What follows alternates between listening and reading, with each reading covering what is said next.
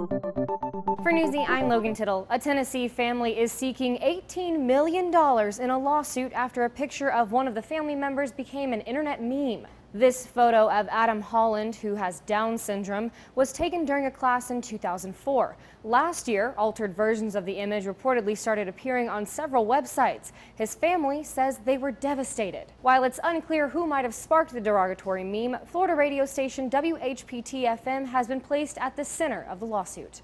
In the original photo, Adam is holding a sketch he made in art class at school, but the family says the radio station altered the picture and posted it on the website with the words "retarded news" above it. Holland's parents say their family has been humiliated because of Cowhead's use of the photo.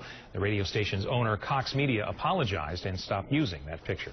The Holland family is also seeking several $1 million from two other parties, including a Minnesota resident and an online graphics company. And advocacy groups are right behind them. The Special Olympics and Best Buddies created a campaign in 2009 called Spread the Word to End the Word that works to ban the word retard from being used.